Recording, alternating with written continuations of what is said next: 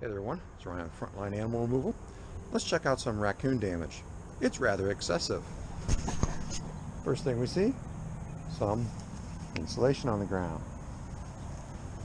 Come over here, more insulation on the ground. There's a really big chunk of insulation. Let's look up.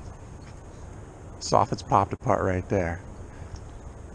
It's popped out from the power line down past the window. If we look over here, the soffit's popped out from the corner all the way down to there. Raccoon paw prints going up this downspout. Very muddy paw prints going up that downspout.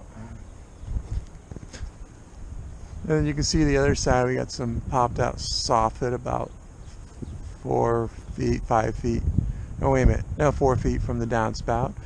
And you can see that that corner of the house and the downspout is dirty. Right next to that window, we got popped soffit. Right next to the chimney, we got popped soffit.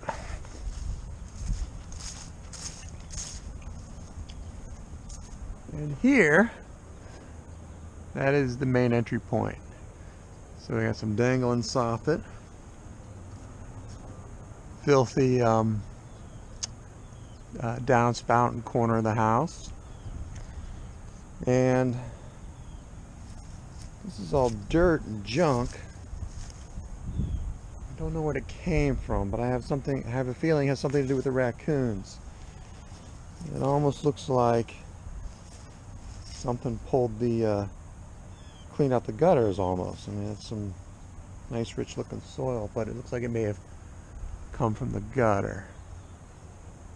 And then right here we got nice muddy downspout again. And the soffit along there looks okay. So these raccoons have been working this house over for a while. Now it's my turn to work over those raccoons.